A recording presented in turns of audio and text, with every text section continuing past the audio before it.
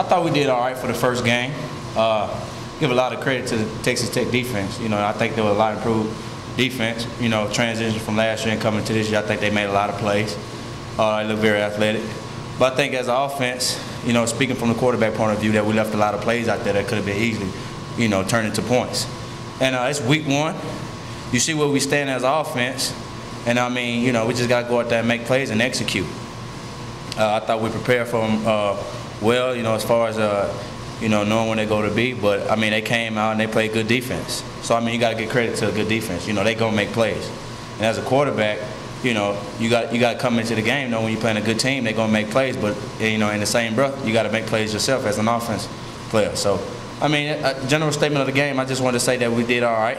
We left a lot of plays out there that we should have been. I'm kind of disappointed because, you know, the plays that we did leave out there on the field, we should have made. You know, that's got to be automatic. You know, like you know, reads, knowing who we have. You know, I have a couple of overthrown balls, and I mean, that's just stuff we just got to hit. Brad, thanks for coming out. How hard was it to run the ball today? I think we struggled a little bit running the ball. You know, give credit to the good defensive front they had.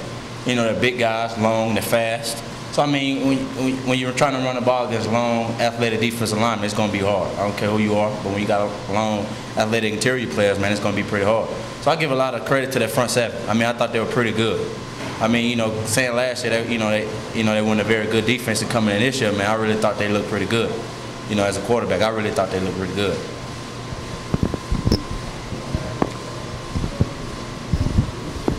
Hi, and I guess with this year being the first year for your team to run the option, what do you think went wrong, and what do you think went right with that?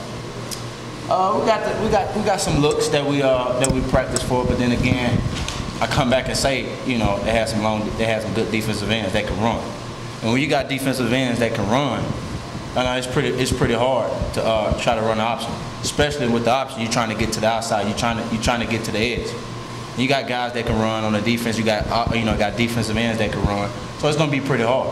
But I thought we executed the option real well. We read it pretty good, and we made a couple plays into it. You know, we coming underneath the. You know, sometimes we got a little read, got a little break when they overran it, and we had a chance to cut it across. You know, cut it back underneath. So I mean, it was all right. I give it an average day for an option. We made plays. Then again, you know, Texas Tech made plays as well.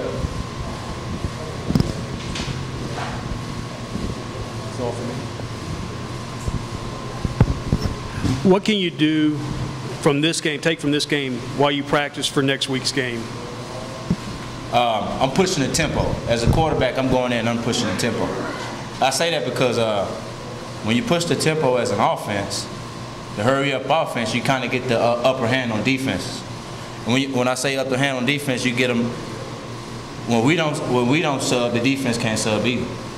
So they kind of keep the same personnel on the field, and maybe we in the personnel that they probably probably want another defensive guy in. You know, say we're in the passing personnel, say 11 or 10. You know, they out there in the base defense. So I mean, we hurrying up and we just getting to the ball, and I mean we pushing the tempo, kind of keeping the defense on their heels. That's the thing. You know, a lot of good offenses do push the tempo. You know, kind of have the upper hand, and that kind of helps with rhythm. Quarterback and offense is all about, you know, being in rhythm. And I thought that's one of the things we could not get to tonight, get in rhythm. We make a couple good plays, we make a couple big plays, but then again, with us not being in rhythm, you know, we kind of miss assignment here and there, and drive killers. And when you play a good team like that, I mean, you can't have a lot of drive killers. So I mean, you know, looking at it overall, you just got to push the tempo, offensive. I think we just got to push the tempo.